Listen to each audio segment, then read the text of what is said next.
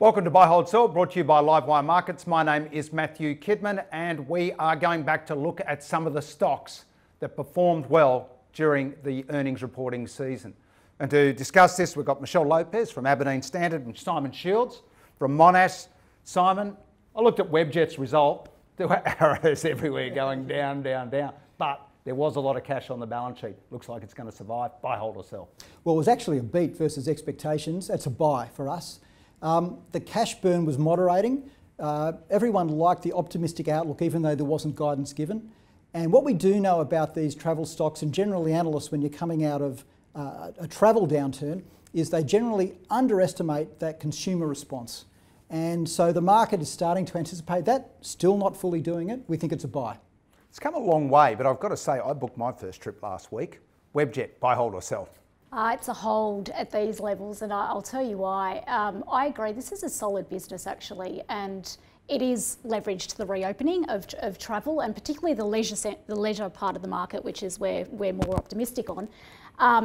However, for us, if you take into account the highly dilutive equity raise that they did last year, which is 150% of shares on issue, and you put that into, and also it could be a further €100 million convertible bonds that convertible notes that they did in June. What you've got now is a share price that's equivalent to, say, $5 pre-COVID. So that recovery has been factored in, and in fact, there's very little risk being attributed to the recovery pathway, which it's not a given. There is still a lot of uncertainty about how this plays out. So from a valuation perspective, it's a hold. Okay, we're all training ourselves how to socialise again. And when we get out there, we've got to look good. Lovisa, accessories, buy, hold or sell? Lovisa, look, Lovisa had a commendable result, I must admit. It's a hold, first and foremost, I must say. Two things. So the business itself has been uncharacteristically resilient for what is a fashion retailer. We have not invested. There's too much execution risk from a global rollout strategy.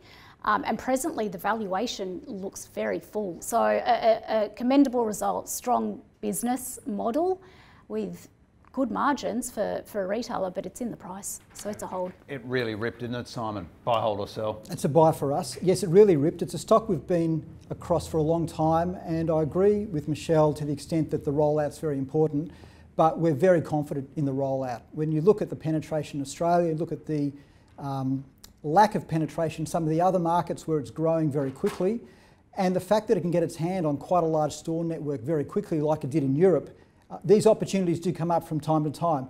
Every time it opens up a new store, the payback is about a year or less, so it's a tremendous business. Management's first class, excellent execution, and when we do our DCF, we get lots and lots of upside. Okay, Treasury wines, knock for 6 with the Chinese tariffs. Should we be relaxing out on the Grange or throwing it in the bin? Buy, hold or sell? That's a sell for me. It was a positive surprise on the result because they were able to redirect some of the sales that would have otherwise gone to China to elsewhere. But our big problem with this stock is the trend in the United States towards lower price wines. And that's our biggest concern over the business. That's why we got out of it originally. And for us, it's still a sell. Michelle, Treasury wines, some great products. China doesn't want it anymore. Buy, hold or sell? You know, I'm agreeing with Simon on this one. It's a sell. It's a sell. I think the market is really underestimating what this China situation means for them and the earnings gap that it is now coming their way. They've got to redirect a lot of wine to other regions, and the US is one of those regions that they're going to do this, and that's not where the market is at. So I think that risk is not properly priced in, and there's management change that they're working through. It's not just the new CEO it's the whole level of management below him as well. So there's very strong execution risk on that one. Okay. Now, Michelle, is there something that didn't get any love from the market that was overlooked? We need to take out our pens here because you're going to tell us something that we've missed. Yeah, look, the one that stands out for me is Nanosonics. Nanosonics is, I clearly saw something in that result that the market did not, because it was off 8% on the day, but has since recovered. So Nanosonics, the core product that they have is high-level in hospitals and clinics around the world. They dominate Australia and New Zealand. They've got 50% US share, and they're about to ramp up in EMEA. And to give you context, the amount of units that they sold in the second quarter of 21 was higher than the amount that they sold in third quarter of 20, which was pre-COVID. That means two things. First, it's a real recovery, especially given limited access to hospitals. But secondly, it poses them well for the consumable part of the business. And consumables is their recurring earnings, and that's 70% of the business. And then, balance sheet, rock solid, 90 million of cash on the balance sheet. They've got a second product coming out to the market, which has got an addressable market as large as their first. So it's sold off, but I think what's more interesting is it's off 30% since the beginning of the year. And for me, what I'm seeing now is that second product, which is still relatively unknown, isn't factored in now as much as it was. So it was quite an interesting opportunity to buy. Okay, Simon. You got to beat that. Something better than Nanosonics that all of us haven't worked out yet? People infrastructure. So People Infrastructure is a workforce management company. It's got its own platform, so there's a bit of digitisation there. It white labels for others. And it's in some sectors that are pretty hot, if you like. So home care for the aged or people through the NDIS, as well as resources, as well as some tech. Now, it had a result and beat expectations, but what the market didn't like was that the CEO was leaving. We can look through that. He'd only just started. Exactly. He had only just started as the CEO, but he'd been at the company for like 17 years. Didn't really suit him being the CEO. So off he went and somebody else will come in.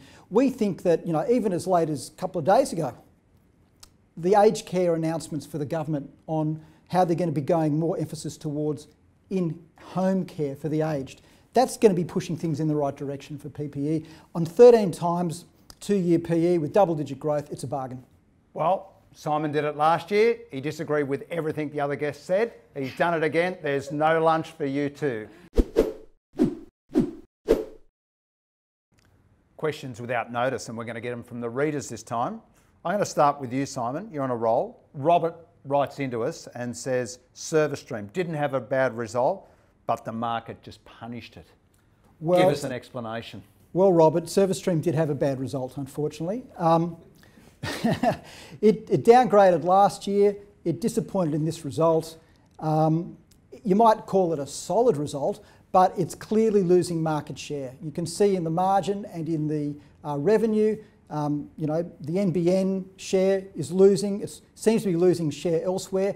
For professional managers, what we saw was that the management's getting harder to talk to. That's always a sign when they're pulling their heads in, they've got something that they're just don't want to talk to you about.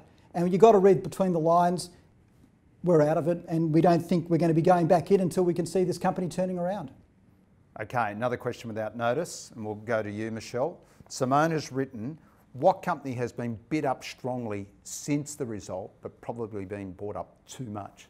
So for me, I think Westpac's one of those stocks that have run probably a bit too hard, and again, taking a longer term view. The banks in general, yes, they're in a sweet spot at the moment, but the growth is structurally challenged. One of the clear things that came out of reporting season was the release of provisions that many of the banks had put through earlier as a response to COVID. And Westpac was one of the most aggressive banks to release that provision. They released something like 500 million, which was half of the economic overlay, if you call it. That was a quarterly result that came through. So there was actually no detail as to the underlying business itself and the operating conditions, whether they've won share, whether, what's going on from an earnings perspective. That's my one, Simone. Good question. If you enjoyed that episode, please subscribe to our Livewire YouTube channel.